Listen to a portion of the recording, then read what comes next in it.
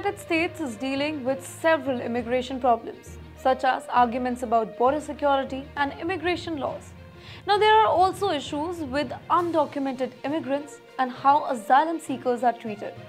Other challenges include managing the large number of immigration cases, helping immigrants settle into society, and understanding how immigration affects the economy and public services. Now, if we are talking about immigration, then here is an interesting fact. The United States has more immigrants than any other country, with 1/5 of the world's international migrants living there.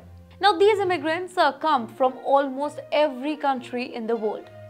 In fact, according to Pew Research Center, in 2022, the number of immigrants in the United States reached a record of 46.1 million. Now, this growth sped up after Congress made immigration laws more lenient in 1965.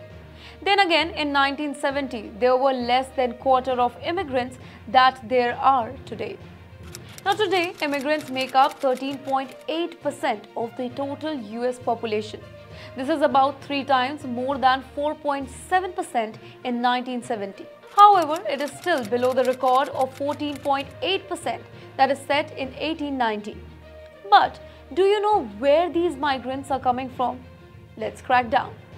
Not really surprising, but Mexico is the top country of birth for US migrants. In 2022, about 10.6 million immigrants in the United States were from Mexico, and they were making up 23% of all the US immigrants. The next largest groups were from India, that consisted 6%, China 5%, Philippines 4%, and El Salvador, that was 3%. Now again, have you wondered where do these immigrants live and what do they do for a living? So according to data, in 2022, most of the 46.1 million migrants in the United States lived in 4 states. California, that's 23% of the total, Texas 11%, Florida 10%, and New York 10% again. Now, most immigrants lived in the South, that's 35% of the total. Then in the West, 33%, another 21% lived in the Northeast, and 11% in the Midwest. Then again, in the same year, over 29 million immigrants, that's 63% of them, lived in 20 major cities. The largest group were in New York, Los Angeles, and Miami areas. In US, immigrants work in a wide range of jobs and industries, specifically service jobs like servants, cooks, cleaners, or healthcare.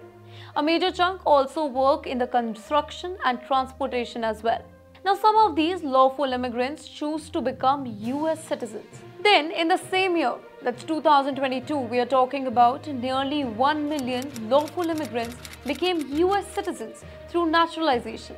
This number is just below the record highest that was set in 1996 and 2008.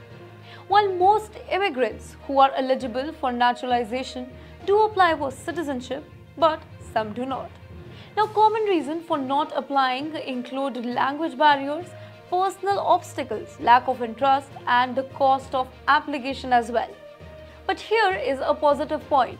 We can't even ignore that immigrants play a vital role in the US, contributing to economy, culture, and society. Now, understanding their impact helps us appreciate the rich diversity that shape the United States.